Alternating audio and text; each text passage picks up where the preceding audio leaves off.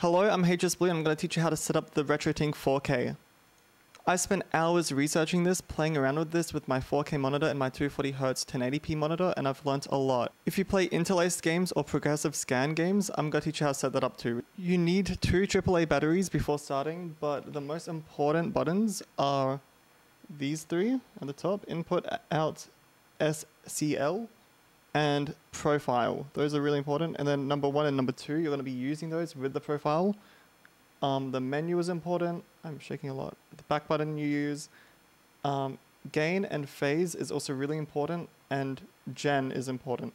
Everything else, you don't really have to worry about that. I turned on the Tink with the on button, and you can tell it's on because there's a little tiny green light at the front. And you know you're on the screen because it says HDMI no signal. Now that's okay. To set it up, you want to press the input button. If you have red, yellow, and white cables, then you want to go to this one. If you have S video with that, then you go here. I have a SCART cable, and so I'm choosing this one. So I hit enter, and now I'm on an interlaced game. So this is a setting for SCART interlaced, and now I'm going to switch to progressive scan, and now I'm going to go to this one. This is the SCART cable for progressive.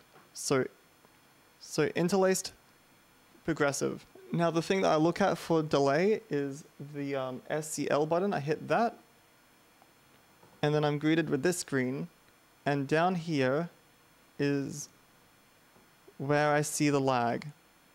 Now I'm on triple buffer mode, so let's fix that. I'm gonna go to the out button, the middle top one, and up here, and sync lock.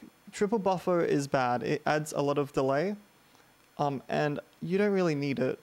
At least in majority of games that I play, I don't need them.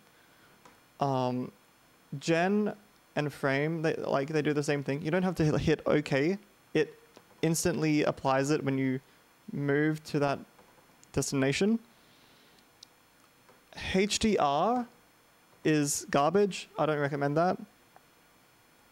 And then you go down here, 4K 60, so it automatically sets it to 4K. I'm on a 1080p 240Hz monitor, and I tested between 1080p and 4K on my 1080p monitor, and it does make a difference on your screen. I don't know which one's better. You're gonna have to play test that yourself, but I think I also noticed a difference in 120 Hz. 144 Hz, I'm not sure about. You're gonna have to playtest that if you have a monitor like that. I'm gonna have to do a lot of playtesting.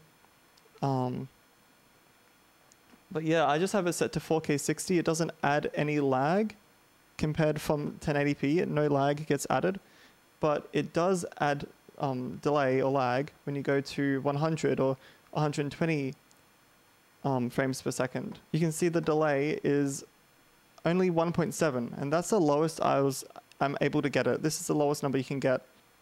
I'm going to set it to 144 Hz 1080p. You'll see here that the delay has gone from 1.7 to 8.6.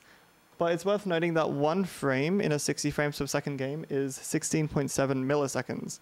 So you're losing like not even 1 frame of delay. It's pretty minuscule, but it does scare me, so I am sticking to